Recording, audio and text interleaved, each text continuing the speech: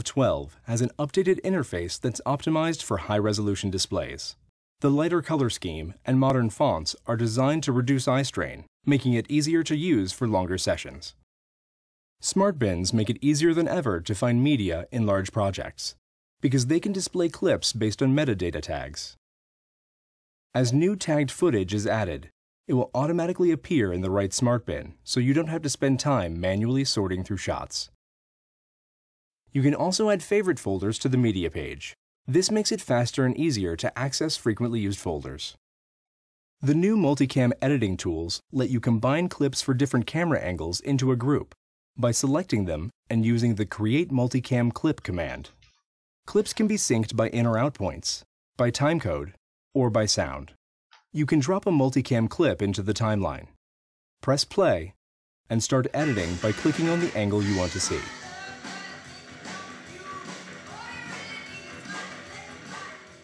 With Resolve 12, you can now mix your audio in real time by recording fader movement during playback.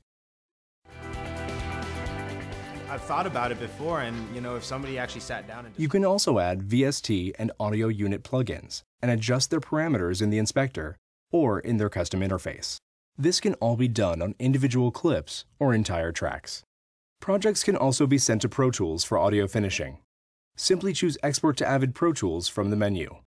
This creates an AAF file with all the source audio and a flattened reference video for Pro Tools. Asymmetric and dynamic trimming have also been greatly improved. You can now trim edit points on the same or different tracks so you can trim in different directions at the same time. In addition, slip and slide now work on multiple clips at the same time too. Davinci Resolve 12 also lets you drag and drop files from the Finder right into your timeline.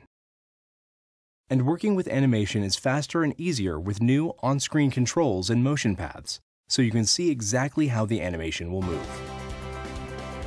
Transitions can now be customized even more. After adding a transition, open the Curve Editor in the timeline. And then add Bezier handles to customize the curve and create your own unique cinematic transitions. Timelines can be nested in Davinci Resolve 12, which makes it easier to work on large multi-scene projects.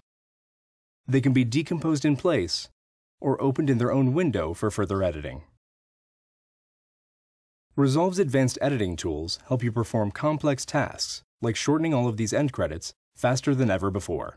And when you're finished, there are completely new media management tools designed specifically for editorial workflows. You can manage entire projects, individual timelines, or a batch of selected clips and choose to either copy, move, or transcode them. Resolve's enhanced 3D tracker makes tracking objects with significant perspective changes incredibly simple.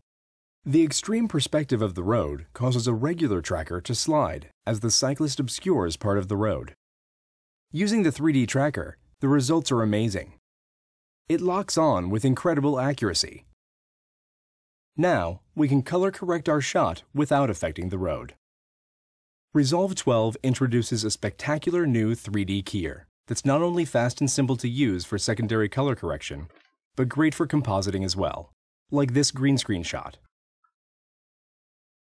To key this green screen, we'll select 3D Key from the list.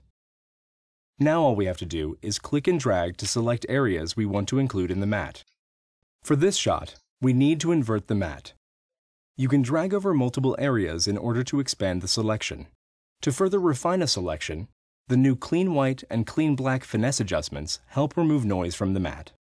The 3D keyer also handles spill suppression to remove any remaining green in the foreground shot. With the key complete, we can add a color correction node and use Resolve's new Automatic Shot Match feature to quickly match the foreground shot to the background plate. The top of the shot still shows the green screen rigging. We can use a rectangular power window to mask it out.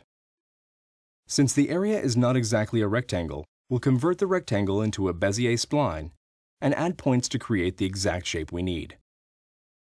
The camera moves over the duration of our shot, so we can use the new 3D perspective tracker to track our power window into place.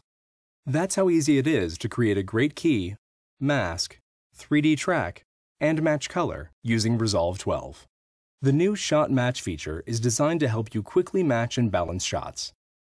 Simply select the shots you want to match, and then tell Resolve which shot you want to match them to.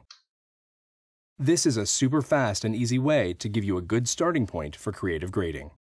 With over 80 new features designed for professional editors and colorists, Davinci Resolve 12 is the world's most advanced nonlinear editing and color grading system.